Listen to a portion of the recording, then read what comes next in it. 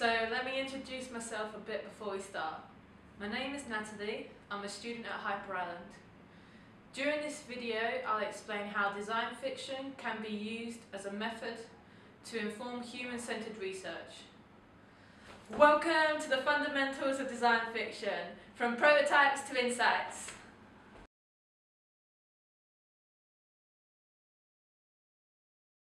So let's begin talking a little bit about design research.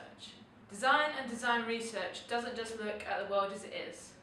It looks at what it could be, imagining new futures and what experiences we want to have. If design is considered to be the creation of possible future realities, then we should consider new tools and methods to communicate what this world could be. And this is where design fiction comes in. So let's define design fiction. The concept of design fiction is pretty simple. We create a prototype of something that doesn't yet exist and observe it within a fictional world.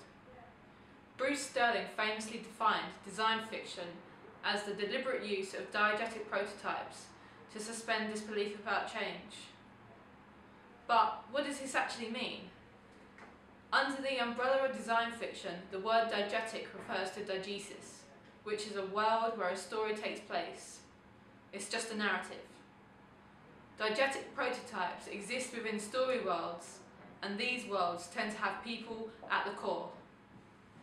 By suspending disbelief, we create a rich platform for prototyping futures. Essentially, design fiction is an approach that speculates about the concept designs through prototypes, characters, and storytelling. So let's look at the 4 Ps. For design fiction to open up areas for discussion on potential futures, it must be linked to a sense of reality. This diagram by Dunn and Raby show the areas in which these possible futures lie, and what elements are needed to make a design fiction what it is. We begin with the probable future, where most design methods, processes and tools currently point towards. This allows us to design what is likely to happen. The next area looks at plausible futures. This is a space of what could happen. It's a future that is not too far off, but requires some planning. The third area is the possible. Here we must make links between the world we live in today and the one that we dream of. When presenting possible future scenarios, it is important to have a connection with reality, creating a chain of events that could lead us to this world, even if entirely fictional. This allows the viewer to relate to the scenario and open up a space for critical reflection. The final area sits between the probable and the plausible. This is where the preferable futures lie. Here is where the design fiction sits. We can open up a space for discussion and explore the needs and the impact that this may have on people and society. So let's move on to the framework. A design fiction is made up of 3 components: the narrative, the diegetic prototype, and the context. First, we will begin with the narrative. The believability of the story is important, creating connections to what is in the here and now and what the world could be. The characters, the environment, and the fictional scenarios created within the narrative make the story a momentary reality for the viewer, something they can see themselves in and guiding them through the touch points of that story. The diegetic prototype. Diegetic prototypes are key components to design fiction. They exist within a story world, usually films. This is where they come to life. They are seen as real, everyday objects within that social context. They help us to imagine and tell stories about near-future objects and their social influences, connecting people at the centre. Next is the context. Design fiction is displayed through film. This allows for a rich and immersive contextual experience. Being able to put yourself in the character's reality and feel what they feel. To give you an example of how design fiction can be used as a research tool, we will look at the film Her.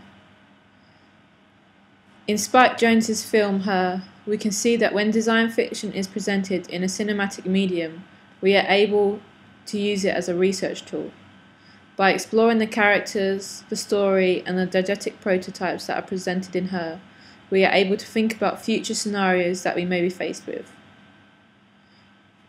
It looks at what is love in the modern age, and how does technology help or hinder that need and desire for love and to be in the company of humans. The environment of the film creates a sense of reality. Even though I can feel that it doesn't yet exist, I'm able to experience it and put myself within that world. I'm able to feel the emotions and the experiences that Theodore is faced with on a daily basis. The interior design, the fashion, and the objects that create the world all make up this immersive experience. Her is ripe with diegetic prototypes. They are real everyday objects within this environment, from the device that Theodore uses to interact with Samantha and the earbud he uses to communicate with her. We can see that these are everyday objects to the characters. Everyone is using them and they fit seamlessly into that reality. This film can be used as a research tool to create a discursive space and enable us to think about future scenarios, our desires, wants, needs and problems that we may encounter in this future. How are we affected by smart operating systems that have a personality and the ability to think and interact on a human level? And what is our relationship with these devices? They seem real, but they have no physical presence within society. As designers, we are able to consider whether this is a world that we really want, and the impacts that it may have on a social and cultural level. Can human relationships be replaced with technology? Or will we still have the need for human companionship and interaction? We are able to reflect and consider the ethical and privacy issues to do with technology being able to read, understand, and filter through our personal data. These are just some of the questions that occur. By using design fiction within the medium of film, we create a space to consider a huge range of questions and gather insights from the audience that watch these films. Let's talk about the findings and discussion points. Design fiction and prototypes can be a good way to explore the design space, using fictional user studies as a way to reflect on this form of prototype development. The use of diegetic prototypes show a technology's need, viability and meaning. We are able to consider the social, political, economical and practical possibilities before it is considered for development. By creating a fictional world with real people, real problems and real prototypes, we are able to probe, explore and critique these futures. So let's give a summary of design fiction as a use of research. Design fiction uses these techniques of storytelling, prototyping and visual execution to create an opportunity to consider, discuss, investigate and reflect on future possibilities.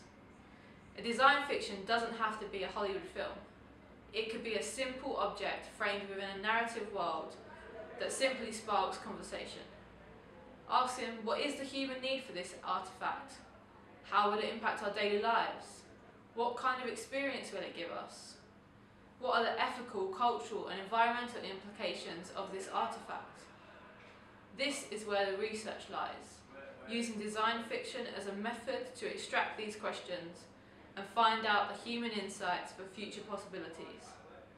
Go and explore a new way of research and let me know what your future world looks like. Thanks for listening to the fundamentals of design fiction.